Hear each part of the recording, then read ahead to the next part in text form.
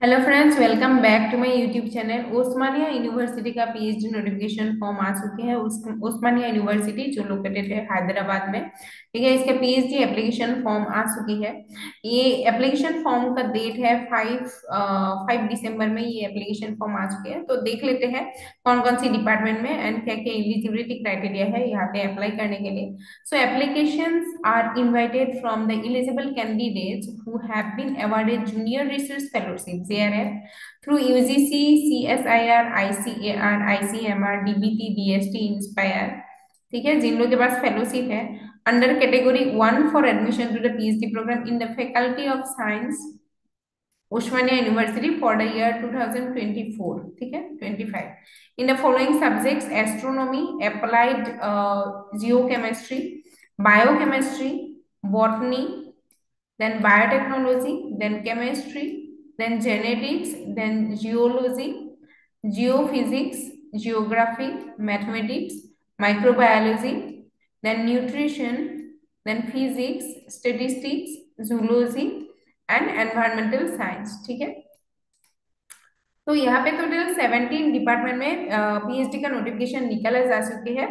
Through JRF basis यहाँ पे admission होगा। जो कैटेगरी 1 में है, जूनियर रिसर्च फेलोशिप है, पीएचडी एडमिशन उसके बेसिस पर होगा। आप लोगों के पास फेलोशिप होना जरूरी है। जेआरएफ ना होने से भी आप लोगों के पास अगर इंस्पायर फेलोशिप है, एनएफएससी फेलोशिप है, कुछ भी फेलोशिप, नेशनल लेवल फेलोशिप होने से आप लोग यहाँ पे अप्लाई कर सकते हो।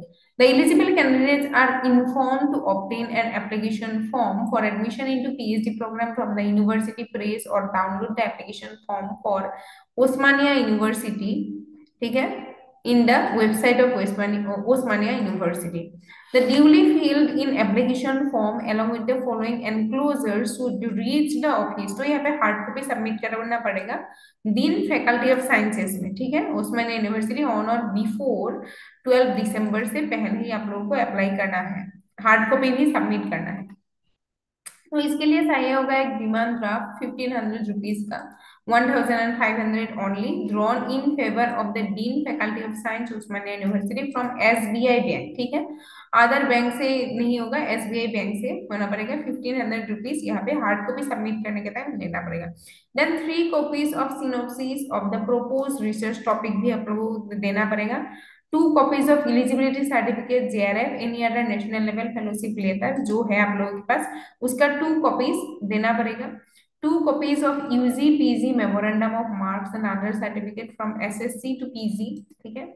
सीनियर सेकेंडरी से लेके पीजी तक आप लोगों का जो भी मार्कशीट एंड सर्टिफिकेट है वो आप लोगों को 2 कॉपी, ईच 2 कॉपी करके यहाँ पे जमा करना पड़ेगा। Then 2 copies of caste certificate जिन लोगों के पास अवेलेबल है reservation categories, 2 copies of Aadhaar card and 2 recent passport size passport colour photograph, ठीक है, यही चाहिए होगा हार्ड कॉपी सबमिट करने के लिए। 12 दिसंबर से पहले हार्ड कॉपी यहाँ पे सबमिट करना पड़ेगा। ओके, तो यहाँ पे ये दिया गया हुआ है application for admission into PhD programme. यहाँ पे कैसे देना पड़ेगा, please read the rules and regulation for admission into PhD carefully before filling this form. ऐसे फिलअप करना पड़ेगा ये फॉर्म को, ठीक है। बैंक सामान जो भी है आप लोगों का सब कुछ यहाँ पे सबमिट करना पड़ेगा। यहाँ पे सब कुछ दिया गया हुआ है, date of birth, permanent address, address for correspondence, email, phone number, telephone number, propose research topic क्या होगा, सिनॉप्सिस का, पेरेंट गार्जियन नेम नंबर, ये सब चाहिए होगा। एजुकेशनल क्वालिफिकेशन आप लोगों को चाहिए होगा, एसएससी सीनियर सेकेंडरी से लेके मास्टर्स डिग्री तक या फिर एमफिल भी जिन लोगों के पास है देना पड़ेगा। एंड आप लोगों का मोस्ट इम्पोर्टेंटली जो जेआरएफ वाला जो फेलोशिप वाला जो फॉर्म है, फेलोशिप वाला जो आप लोगों का कैटेगरी है वो आप लोगों को यहाँ पे डालना ही होगा, नहीं तो कैंसिल हो जाएगा, ठीक है।